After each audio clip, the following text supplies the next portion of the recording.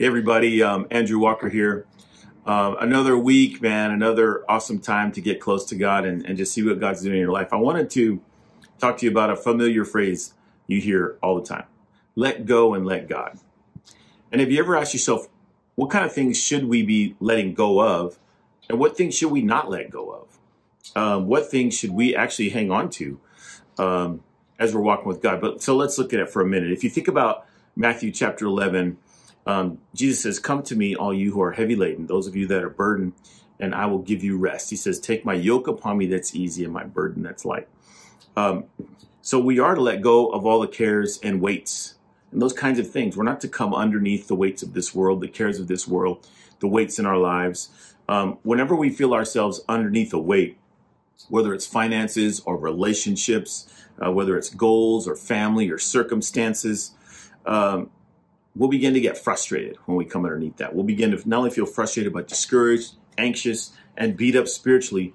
And these are things we need to let go of. Remember, we don't come underneath the weights and cares of this world. We give those things up to the Lord and we trust God to handle it, which means we don't try to control it. We don't try to manipulate the situation.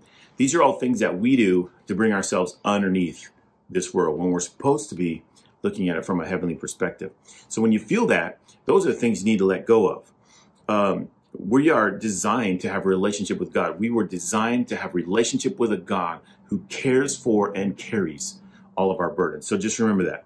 Let him have all the pressure. Let him have all the details, because for him it isn't pressure at all. So let go of the things that maybe you feeling like you're coming underneath. But there are things that we're not supposed to let go of. So let's look at some of those for a moment. Never let go of the joy of the Lord, because it's your strength. And so when you feel the joy of the Lord being stolen from you or taken away, don't let go of that. Go after it, keep it, bring it to yourself. Never let go of seeking first the kingdom and his righteousness. The Bible says that the kingdom of God is righteousness, peace, and joy in the Holy Spirit. Never let go of that. Never let go of our relationship with God. Even when we feel far away, pursue him, because he's not far away. He just wants to see, will you keep going? Will you push? Never let go of loving God first and loving others. Never let go of being a child of the King. Always hold on to how good God is. Never let go of this thing. Just remember that all the pressure and demands, give all those up to the Lord. All of that lays on him. And that's right where he wants to be. He wants to be the one carrying the load. So remember that. Don't let go of promises and prophetic words that you have, but let go of everything else that's bringing you underneath the weight. Be blessed. That's what you let go of and what you don't let go of. Love you guys and talk to you soon.